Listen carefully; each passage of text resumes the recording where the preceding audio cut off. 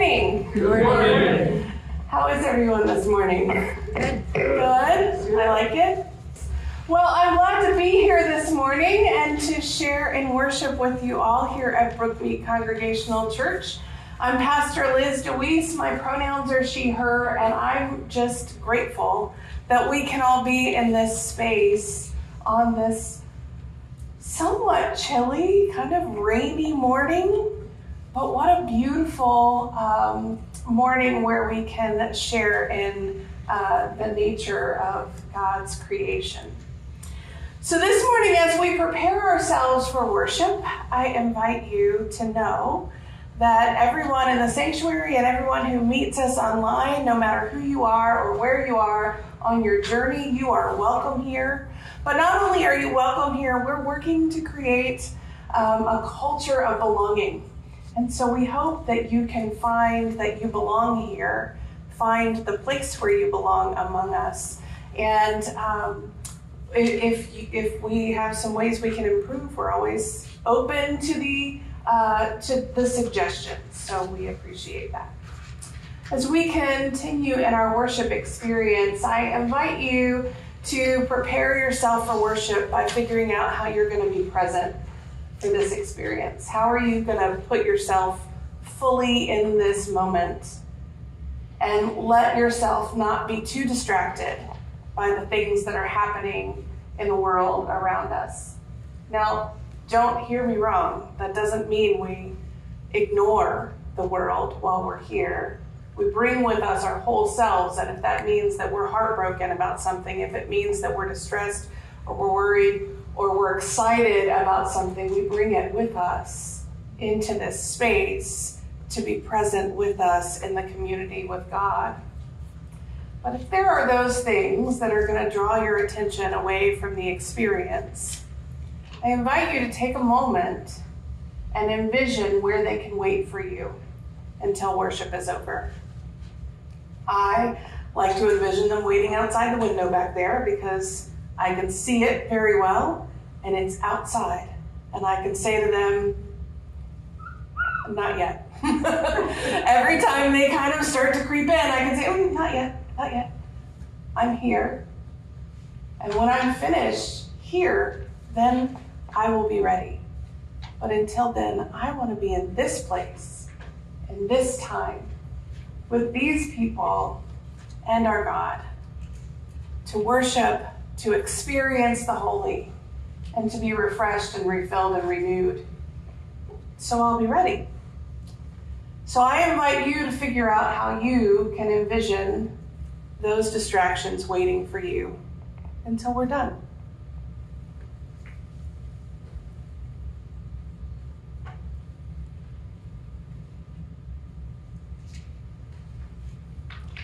As you are able and as you choose to, I invite you to rise in your own fashion for the call to worship. From the rising of the sun to its setting, God speaks to us and summons us. God gathers us in covenant. God's glory shines forth. Let us worship God. Please remain standing as we join together singing number 423, Great is Your Faithfulness.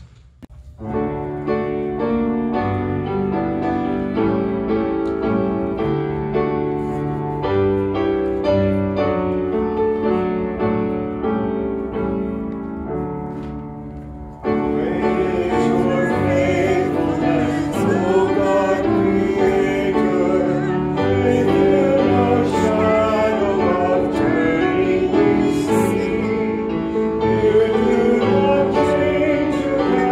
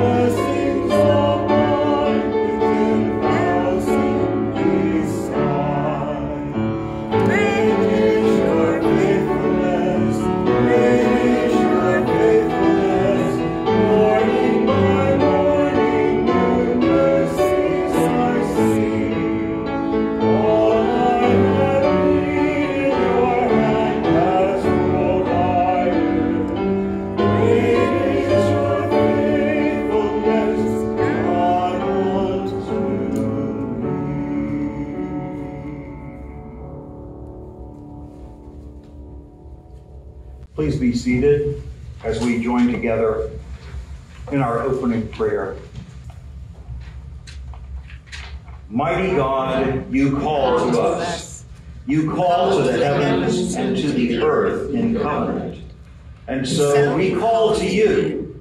Be present as we worship. Gather us that we may hear your voice and respond to your ways of righteousness. We pray in the power of your Holy Spirit. Amen.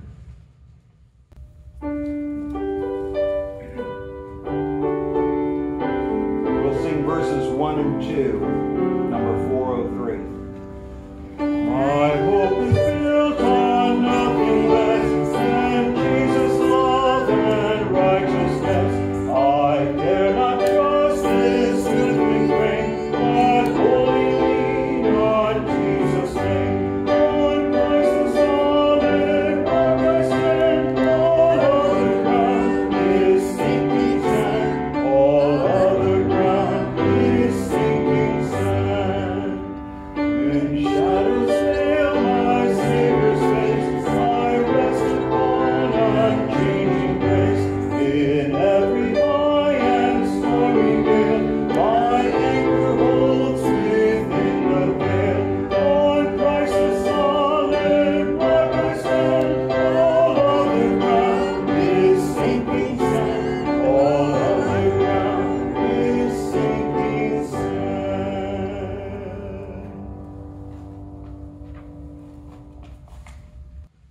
Each week as we gather, it is important to share peace with one another, to remember the peace that we have been blessed with by Christ, by our God, and to remember that it is ours to share, that there is plenty to share with the community around us. And the practice of sharing that peace with one another is a practice then that we can take into the world as we share peace with the world to bring God's peace through our actions.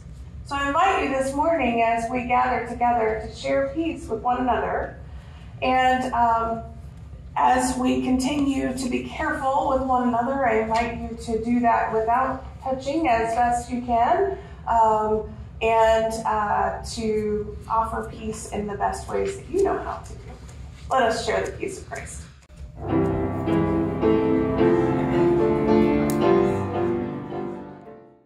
So I want to make you aware of things that are happening in the life of the church. Wednesday of this week, we are partnering with Holy Trinity Community Church. They are hosting a Valentine's dinner, potluck dinner, that would invite everyone to come and bring a little something to share. I'm sure it will be delicious and lovely.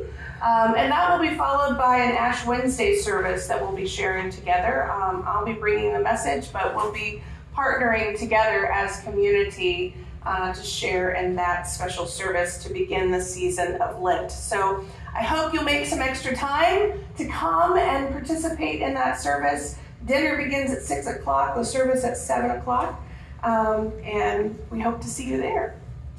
This Friday is Room in the Inn. Is this our last scheduled one? Yes. Yeah, so this is our last scheduled one. Do we have spots we still need to fill? Yes. Okay, so please take a moment, if you can, and look at that list when you head out for fellowship. Yeah, it'll be posted out by the Coffee Fellowship. Yes, okay. Is there more you want to say about it? No, just last chance for this winter. Yeah. And to make the most of it. And Last chance to help some of our unhoused it's a folks. fun way to serve and give Yeah. to people who really need and appreciate our help and our attention. Great. Thank you, Mike. I appreciate that. So, all right, so that's Room in the Inn this Friday and Saturday. Other things that are coming up in the life of the church: on Friday the 23rd, we'll be hosting a game night here at 6 p.m. So hope you'll come. That should be fun fellowship and a good opportunity to just spend some time together and get to know each other and play. I love that, right? Isn't that a good thing to do in community, to just play? Yeah, okay, cool. So show up if you can. We would really love that. And then you want to make sure that you're paying attention to Project Cure and the Poor People's Campaign rally that are coming up on March the 2nd. At the end of March is Easter, and in the midst of April, we'll have our open mic night. Coffee House is coming back. Fellowship is going to be hosting that, and then our new garden dedication service. So just things to kind of put on your calendar, make sure that you're aware that they're coming up so you don't miss them. And are there any other things in the life of the church? Yes, please, Robbie. I guess technically this isn't life of the church, but because we are a church that cares about our society. We have a primary coming up on March 5th. Early voting opens this Wednesday, the 14th. If you live in Davidson County, I know 2 of the early voting sites that are on this side of town are different, so be sure you pay attention to your folder about where the early voting is, if that's the way you choose to vote. That's the way I usually do it, it's easier. And I was listening to a podcast where they were talking about the small percentage of people that vote in the primaries. There are a lot of elections that are decided at the primary level. There's a couple here in Davidson County that will be decided essentially at the primary level, probably. So it is important to vote, even in the primary. Yeah, thank you so much. That's an important message, and reminds me too that that there will be opportunities coming up on Tuesday of this coming week, as well as, I get the sense that Tuesdays and Wednesdays are kind of, and maybe even Thursdays, but Tuesdays especially are days when there is social action that's happening at the Capitol.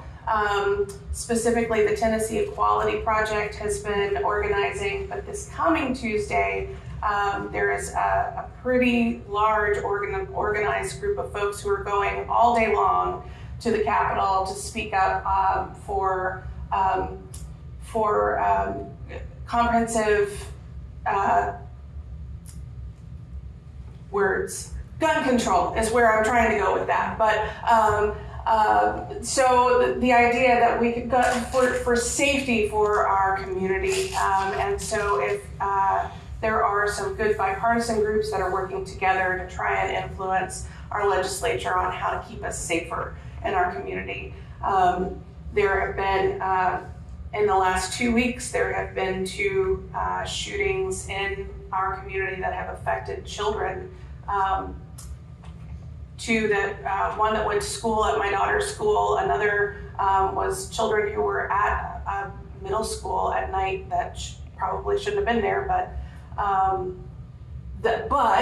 regardless, this kind of gun violence is unnecessary, it's unreasonable, it's out of control, and we need to find ways to encourage our legislature to help us be safer as a community. So I have some feelings about that.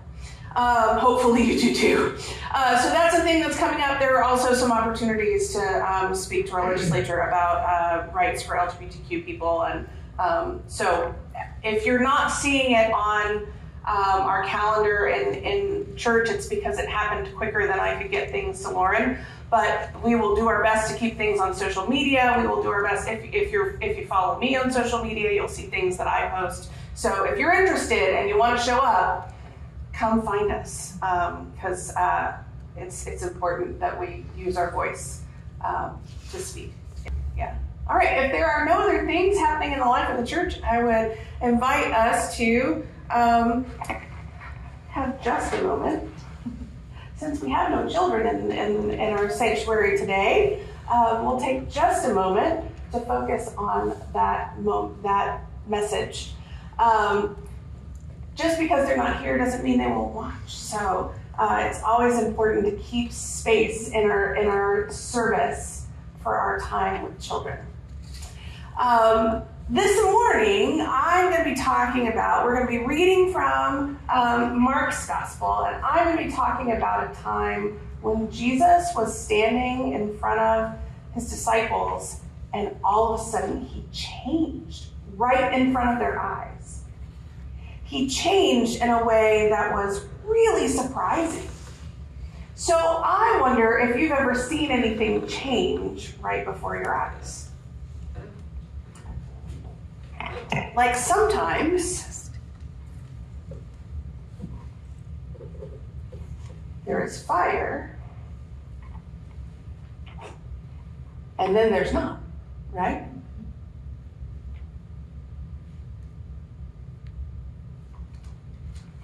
But then what happens?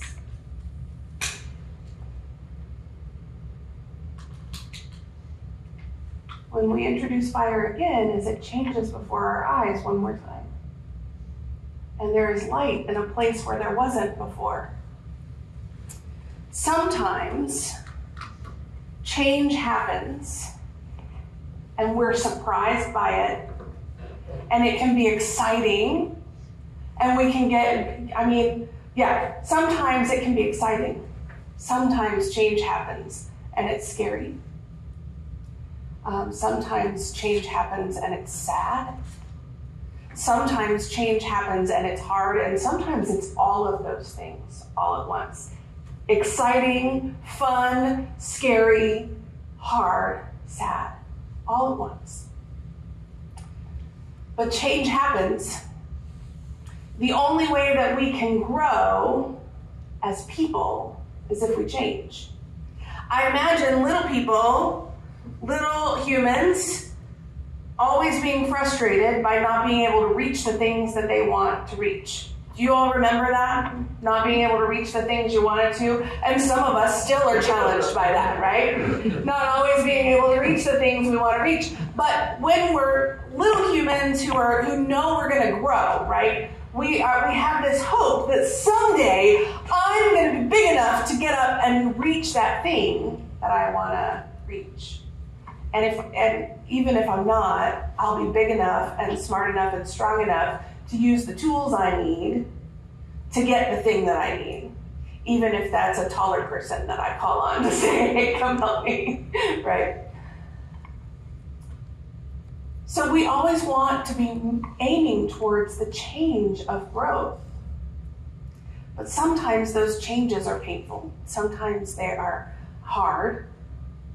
Even when we get excited about the day that we finally are able to reach the thing we were trying to reach all the time. That day comes and it's kind of like so super exciting, but then growth continues to happen and all of a sudden we don't even remember that that was a big deal to us anymore. Now I say all of these things about change because we're going to be talking about change today. And how change can happen sometimes to us and we have to deal with that. And sometimes we can learn about what the thing is that we want to change, and we can move into it and shape that change in the way we want it to be. So God can help us with all of that. So would you say a prayer with me? Let's pray.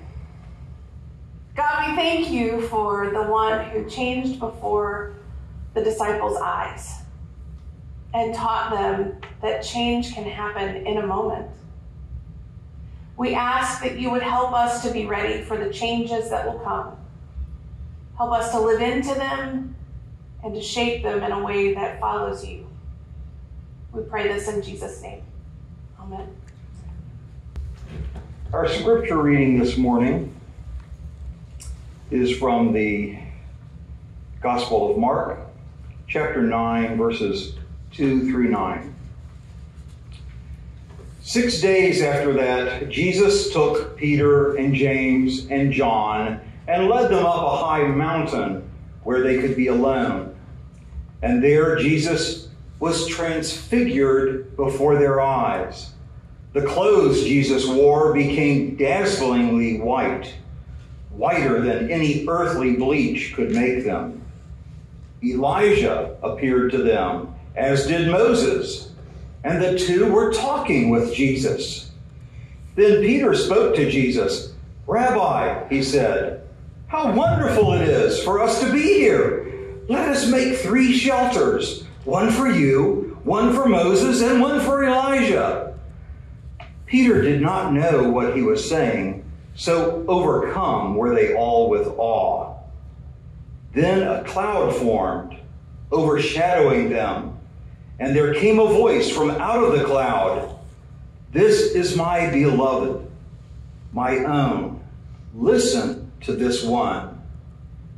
Then suddenly, when they looked around, they saw no one with them anymore, only Jesus. As they were coming down from the mountain, Jesus gave them orders not to tell anyone what they had seen until after the promised one had risen from the dead. God is still speaking. Would you pray with me? Make our hearts ready for the work ahead. Help us engage our curiosity with hope and trust in you and your promise. Strengthen our courage to let go of that which no longer serves your mission, even if it is hard to let go. Assure us with the hope of your promise, and help us to see your movement among us. And may this word be a blessing for all who receive it. Amen. When I was in high school, I played trombone in the marching band. I was one of two girls who played trombone, and I played trombone from the time I was in 6th grade all the way through the 12th grade. Our school, our high school in Western Kentucky, marched over 100 members on the field at least every year. We were very competitive throughout the region. The Pride of Western Kentucky was the name of our band. I'm sure no one with ego had anything to do with that name. But we were the Pride of Western Kentucky. The Madisonville North Hopkins Marching Maroons. That's, I don't know why we were a color, but the Bowling Green Purples were also a high school we marched against. So we were very competitive throughout the region, and we worked really hard to win lots of competitions. Competitive marching band taught me discipline, but it also added to my complex relationship with perfectionism. Yay. When you compete, the goal is to win, right? And winning requires the best. And being the best necessitates the closest thing to perfection one can reach.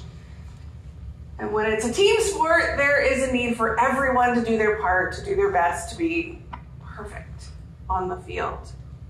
I remember one year we went to state competition, and Lafayette was the name of the high school that won a state competition every year in Kentucky at that point in the 90s.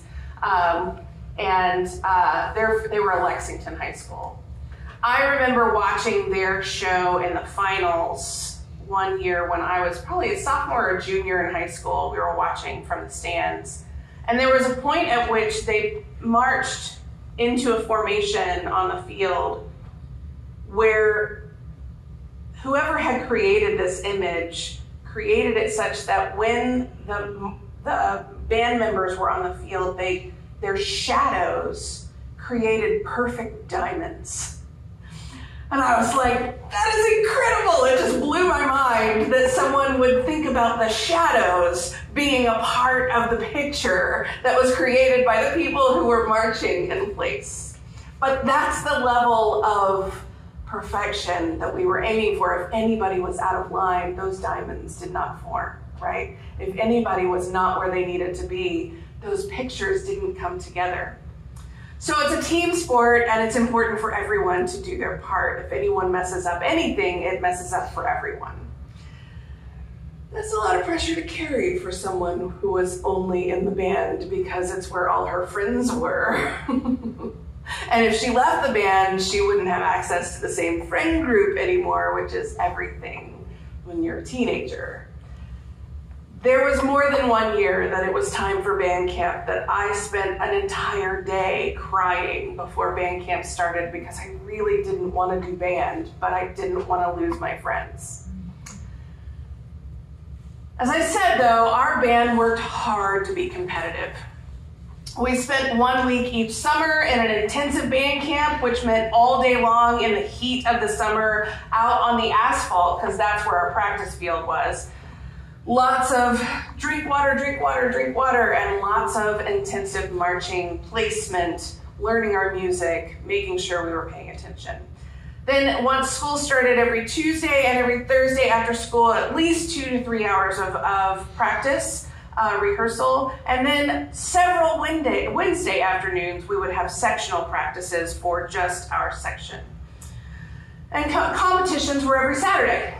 Oh, and we would march for the football games. Oh, and we would march in parades as well when there were special events in town. And then on occasion, there would be national competitions that we would go to. We were busy and we worked hard. And there would often be moments in our rehearsals and practices when we had been working our little tails off to mark time and to get into place and to make sure that all of the lines were perfect and the intervals were perfect and everything was just right. And then the band director inevitably would go and run and stand up on top of the drum major's podium and would say to us, "Repeat after me, change is good." And there would be a groan from our 100-piece band. And we would say, "Change is good." We would groan because we knew we were about to receive a new set of images, changing our field spots, and we were going to have to learn some new movements to get us to where we were going after having practiced perfection up to this point. When you have worked hard to learn and perfect one way of doing things, it is work. It is hard work sometimes to retrain your brain to learn a new way of doing things. Can I get an amen? Mm-hmm. Right? Sometimes it's just hard work having to train our brain to do something a new way. But change is good. But change can be hard.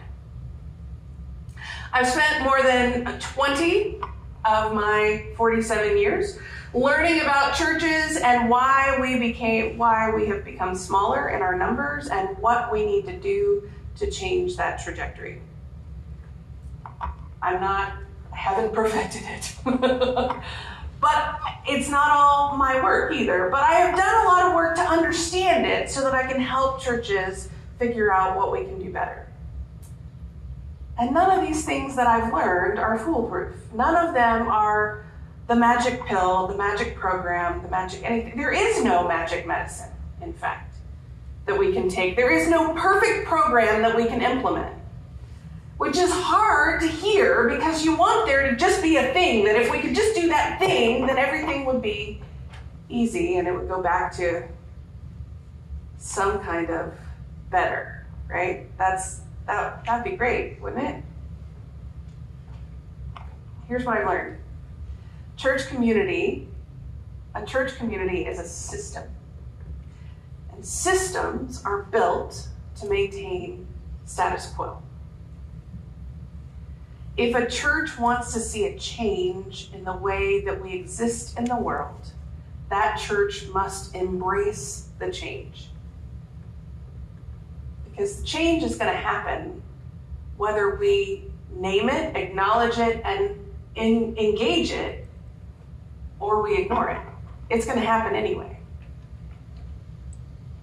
It's just when a system is focused on the way we've always done things, or trying to maintain what we have always been while the world and our culture around us continues to change, we become irrelevant if we're so focused on staying the same while the world and culture around us changes. Change is certain. But do we want to let change happen to us? Or do we want to participate in the change in a way that we can shape the change that is happening? I hope there's a right answer to that. Right? Yeah. If we want to break the status quo, we have to choose to change. Which means we must name what's not working, and then we must actively, respectfully, prayerfully, with gratitude, let it go. And I mean that, prayerfully, with gratitude, respectfully, but actively, let it go and be finished with it. And not feel guilt about the people who made it happen before us, because we love them and we honor them by letting it go because it doesn't serve the ministry and the mission anymore. It doesn't hurt them to let it go. And then we must not only develop a plan for living into God's mission for Brookmeade, but we must be sure that all that we choose to do from here on out aligns with that mission that God is calling us to, including making sure that any service we offer is tested against those who benefit from that service, to assure that what we are putting our energy into is something that is needed and wanted and will actually be of service to those who receive it. How many times have you been a part of a group, some kind of social group? I'm not just talking about church, but some kind of social group who means so well. They really want to do something really good for the community. Have you ever done this? And they come up with an idea, and they put it all together, and they put all of their energy and resources into the idea to serve a certain thing, to help people, and then the people don't show up. And then the group who put all that energy and effort and resource into this thing that they did, they're so proud of themselves, but nobody showed up, and then they feel bad, and then they're angry at the people who didn't show up, because how could you not want the thing that we did for you? What step did we skip? We skipped a big one in the beginning. We didn't ask, do you want this thing? Do you need this thing? Is there a way that we can do it that will actually serve you and help you? So often we forget to ask if what we're offering is actually going to be of service to the people we mean to offer it to. So it's an important step I often see churches skip in the service that they offer. And all of this has to be done with intention, on purpose. We have to choose it.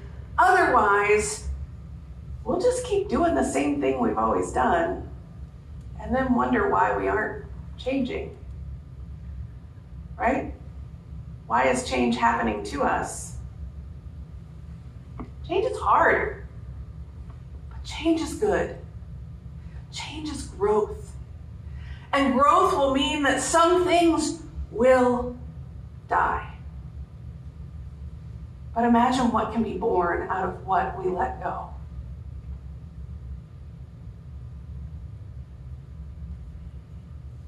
This Sunday is the last Sunday of the season after Epiphany, and traditionally the lectionary has us transition from revelation, where something is revealed about Jesus all through the season of Epiphany, to reflection as we move into Lent, with this Sunday of Transfiguration. This passage of Jesus taking a hike up a mountain with 3 of his first called disciples, and when they reach the pinnacle, Jesus begins to change before their very eyes, and suddenly the law and the prophets are before all of them in person with Moses and Elijah. Moses, whose law it is that is the Torah, and Elijah, who represents all of the prophets. And the disciples are amazed, in awe, overwhelmed by this thing that happens before them. Peter wants to hold on to this moment by, come on, we'll build you some tabernacles, we'll build you some little, tents, something to let us know that this amazing thing happened, so that anybody who comes to this spot will know that this is where this amazing thing happened. But Peter, of course, is ignored because he's kind of speaking out of fear, a little bit out of, I don't know what's going on, but I feel like I should say something. So we don't hear any more from Peter when all of a sudden a cloud comes over and shades the disciples' eyes, and out of the cloud comes a voice that says, "This is my beloved, my own. Listen to this one."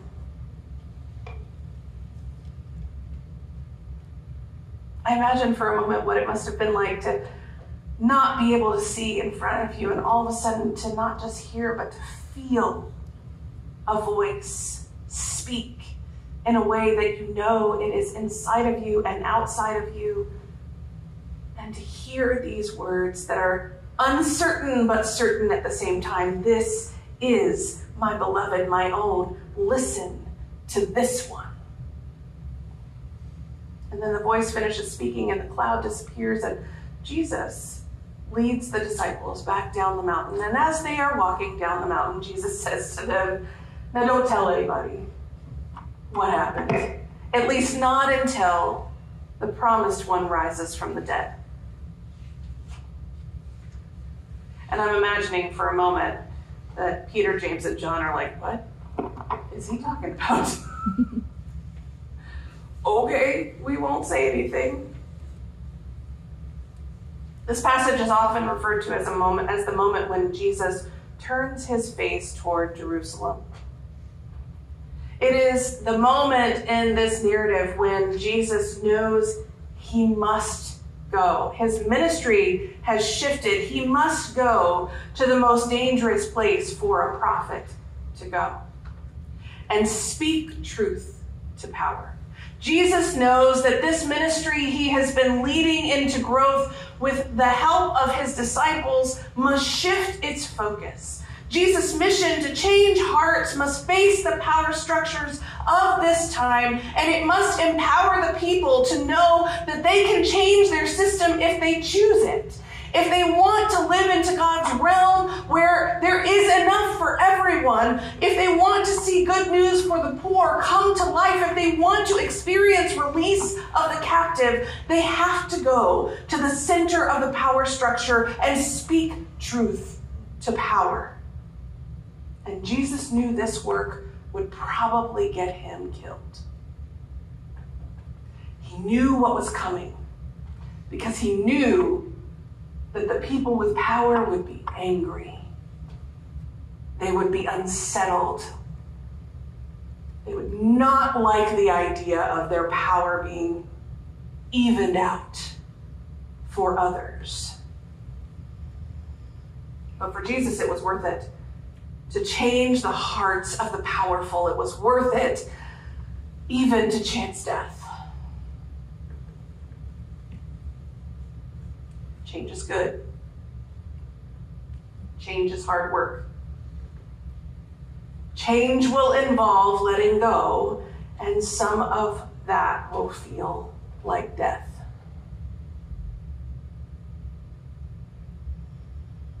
Something new will be born. The cycle of creation is born out of destruction. Metamorphosis is messy and painful, but the butterfly is evidence of the beauty that can be born from the work of change. Jesus changed before their very eyes as a preparation for the change that would come. Change, y'all. Change is here at Brookmeade. And some of it is going to feel awesome and amazing and make you so excited, and some of it is going to hurt. And some of it is going to feel like, do we have to? But I liked it that way.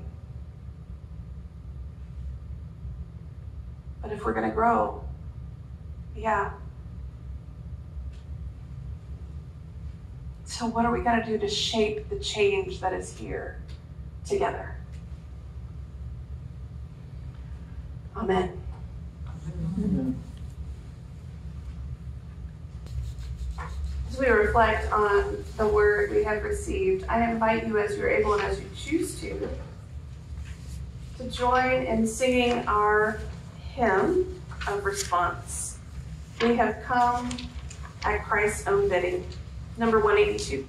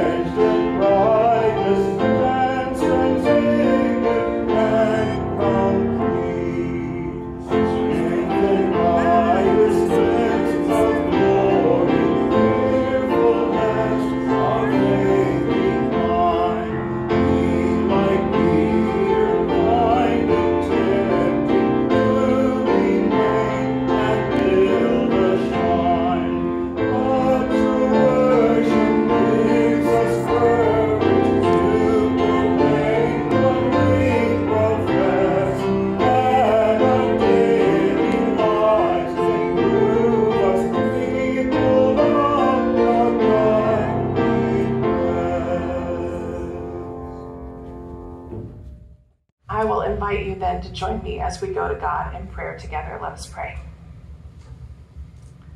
Gracious and loving God, God of peace, God of hope, God of encouragement, God of courage, we come to you today and we ask that you would bless each one who is facing difficult choices, challenges in life that may be about grief, they may be about disease, they may be about relationship. But we pray, oh God, that as we face the challenges that are in our lives, that you would be present and make yourself known so that we can be assured, not just by your promise, but by an experience of presence. Even if that comes in the form of a friend. We are grateful, oh God, for the ways that you walk through our lives, that you move through our lives with us.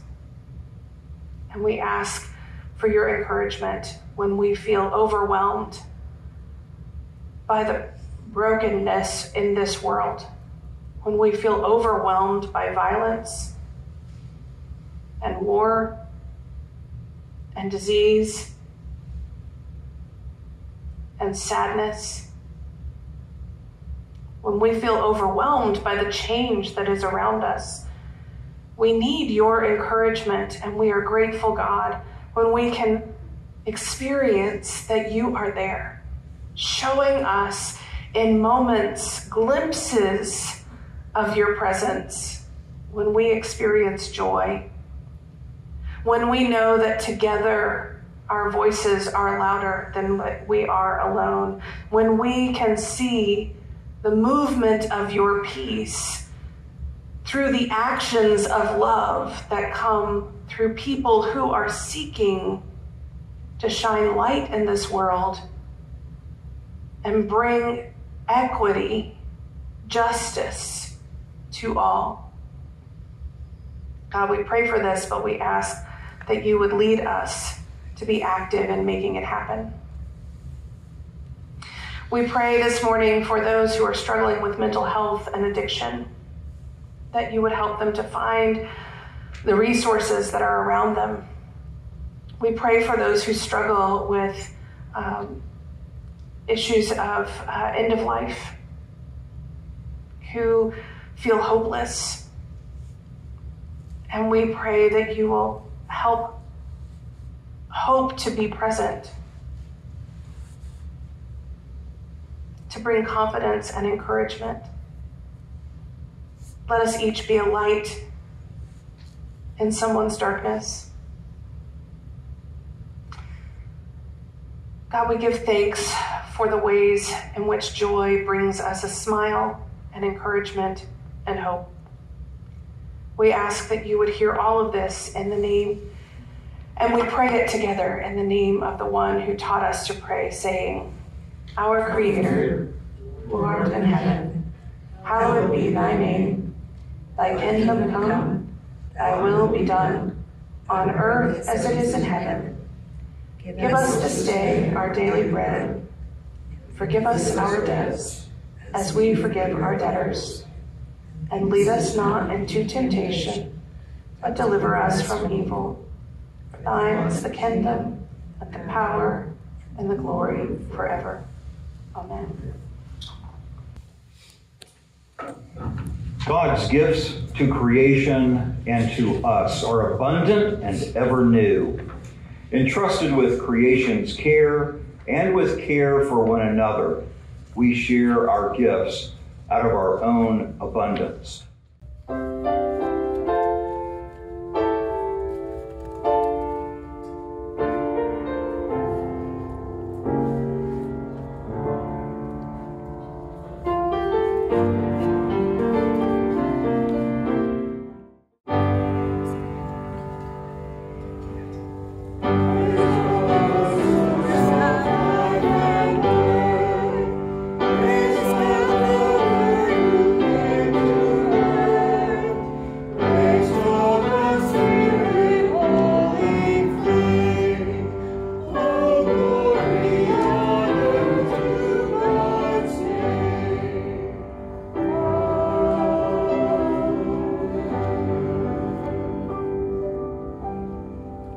Let us pray.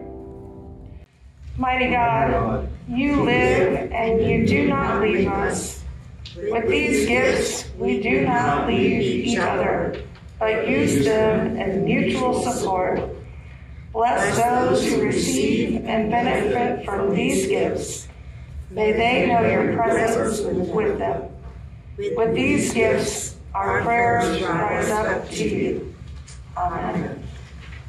If you would remain standing in body, spirit, as we join together and sing number 593, Lift Every Voice and Sing. Okay, sure.